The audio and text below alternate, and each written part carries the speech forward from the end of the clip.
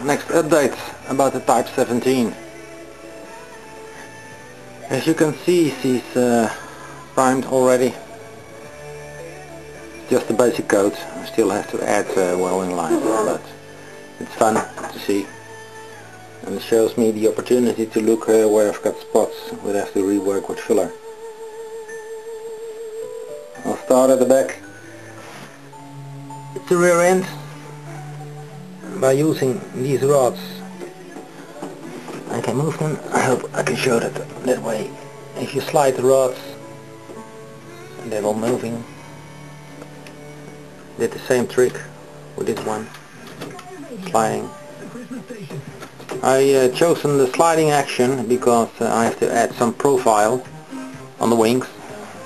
As you can see, there's little room to get that done. Still loose in the back end. Here you've got 3 rods which I have to attach from the inside. Not sure if I have enough room to get inside, but I can place a hatch underneath out of sight.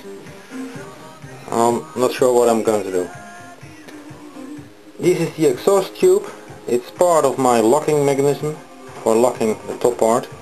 With the 7 type I've got a locking device at the rear, and at the front there's a little screw hole underneath one of the hatches, and therefore you need a screwdriver or other tool, and which you eventually will lose when you're near the water.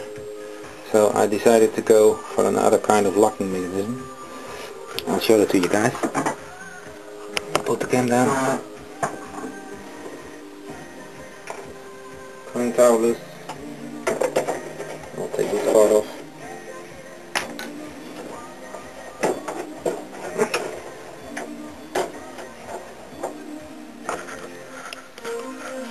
The front locking device is now free.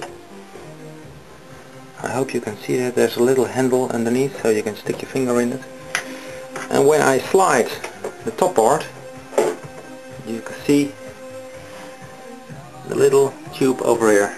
It will fit inside this tube. Those tubes over there are the receivers for this mechanic. If you pull on it, they will retract. If you let them go, those pins will be inserted inside the tubes. So you only need one hand to do it by the hatch. So if I open it up, I hope this works with one hand. Put it down on the ground. If I pull, they retract. If I let go, they will lock. Simply close the hatch and that's it. So I put it back. Rather difficult with one hand, but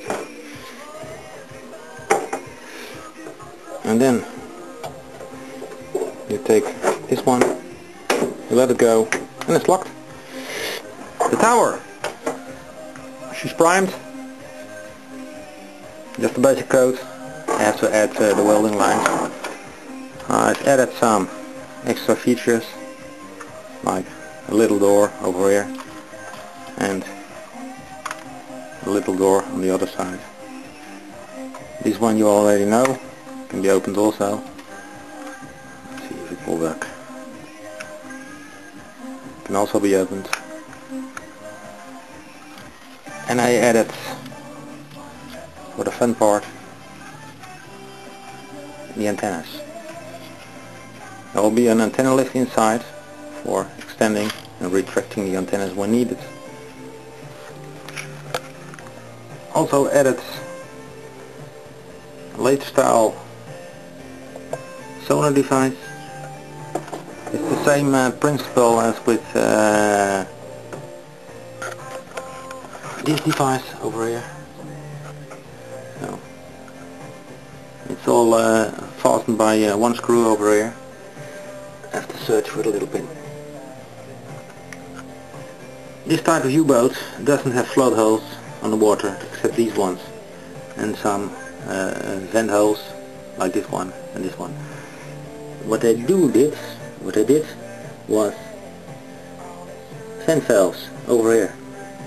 So I placed a little X between, so when you put her in the water it will open, letting the water in, and then you push the boat out of the water, pull the boat out of the water, it will open and you will lose the water again. So it's a good solution. I already made this couple, and on the rear side there's also the same thing. And then you've got this special kind of wing. It's a stabilizing wing. They had some issues with the boat at low speeds. It was unstable, so they added a wing that then can rotate. So at low speeds it's extended, and at high speeds you don't need the wing anymore and it will turn in. I hope to make that functional, even related to the speed. So at slow speeds it has to be extended, and when I'm speeding up it has to retract. But I'll have to see about that. I think that will be next year problem. Also added the bowlers, the bollards over here. You can extend them by hand. Now they can make it tight to the shore with cables, and you can push them back gently so they become flush with the deck, like that. All hatches are made functional. You can open them up. I have to look for a screwdriver. I'll take one. Like that. Can be opened.